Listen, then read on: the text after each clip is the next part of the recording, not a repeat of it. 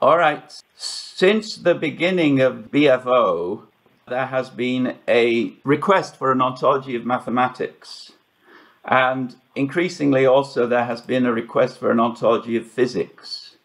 Now, finally, we have reached a position where we can talk about progress on both of those fronts.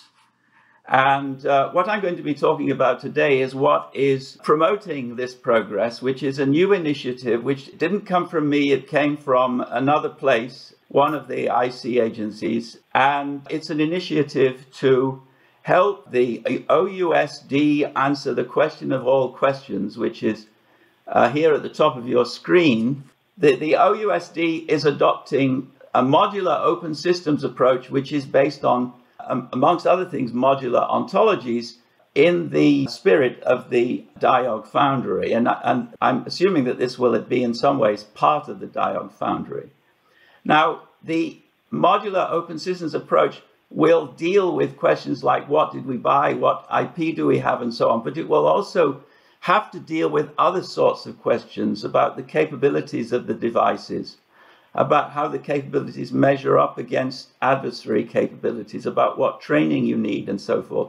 And all of these, too, are possible foci for an ontology effort, more modules. So you all know about how modular ontologies work. You all know the reason why we need modular ontologies, because if we build ontologies in a one-off way, no one else will ever use them, and so they will die. Now, one way in which the OBO Foundry and the DIOWG Foundry will help people like the OUSD is by using tools like the Amigo tool, which is a very impressive tool for converting data from repositories into a format which enables structured query. And we're working on building a portal which will enable that sort of query, based also on modular ontologies in the area of quantum physics. I think this is about the third time when the Quantum Metascience Initiative has been mentioned publicly. It's a very new thing, although a lot of the basic data infrastructure and so forth already exists. The starting point is the idea that China is investing, I don't know, 10 times more per year on quantum physics than we are, and most of that money is going through the Chinese military. Here in the US, we have something like 500 companies who are trying to make quantum physics work in devices. And there are more and more devices being prototyped, but we still have a sufficiently small area that it's a reasonable idea that we might be able to capture all of it. And that's what POTUS and the DoD want to do. And that's also what the OUSD has an idea about doing within their modular approach. Sensors are the most mature area of quantum devices, and so we're going to begin with quantum sensors. So there will be two tracks, an ontology track, which will be carried out with ontology experts and also quantum experts. And anyone who has any kind of interest in what I'm talking about now should contact me, because we will have a real need for quantum SMEs. Even if they come from just one company, that can be of great assistance in filling out what we do. And then the second track will be data collection. That's where we need the real assistance. And then we can see the kinds of things that track 1 and track 2 will do. So track 1 will be interested in ontology development. I mentioned the new physics and mathematics ontologies, but then we have all the quantum device types and so forth. And track 2 will be all the instance data, which will be annotated using the ontology as it comes into the system. Exactly as happened with the OBO Foundry, which solved an almost exactly analogous problem which arose through the advance of technology when the Human Genome Project was completed and when people tried to use it for application purposes in medicine. All kinds of new equipment, all kinds of new data, and a very important need to translate data about the equipment, data about its outputs, into data that real people can understand consistently. All right, so the first step is quantum sensors. We're going to focus on that area, but anybody with an interest in any area of quantum is welcome to contact me. But then we'll expand the scope. So we will move from quantum sensors to sensors in general. And we've already done some work on that move. So we're going to make it bigger, if it works. And we're going to move also from quantum sensors to other kinds of quantum devices. And then in the end, we conceive a situation where we will try to cover all devices. And we're hoping it will get easier as time goes by.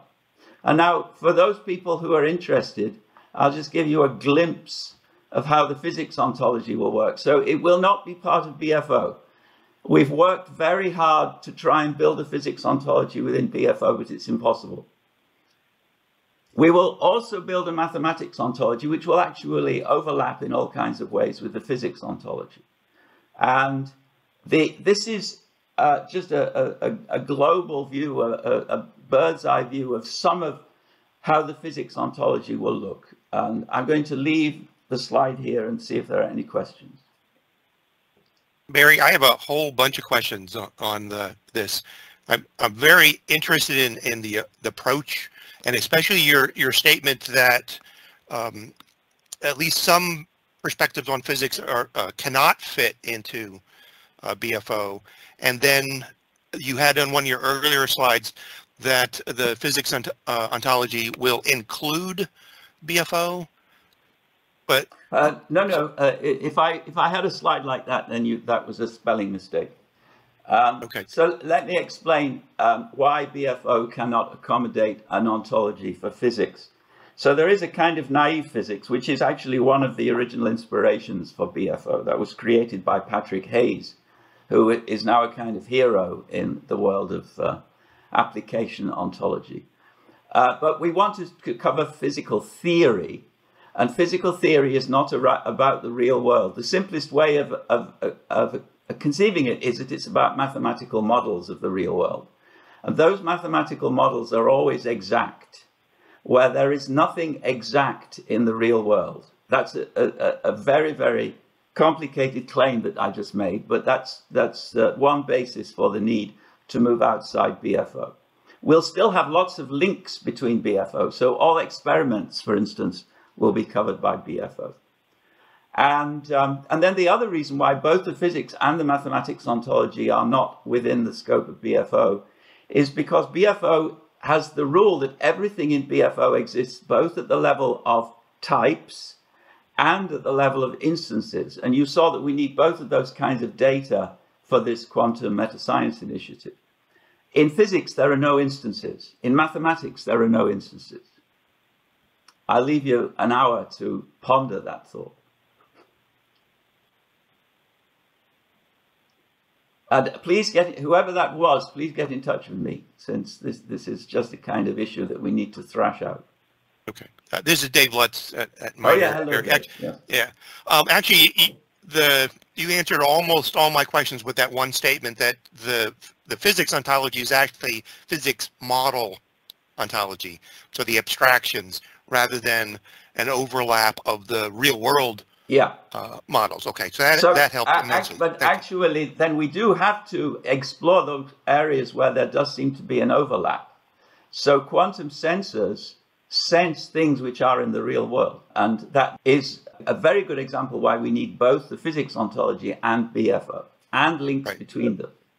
Right, and that's actually what I'm interested in, was the how do you take a model ontology and a real world ontology, and they have independent existence but linkages across them, and that's one thing that I've always struggled with BFO is how are you going to wedge quantum mechanics into a real world ontology? Yeah, we are very far along in understanding how to do that.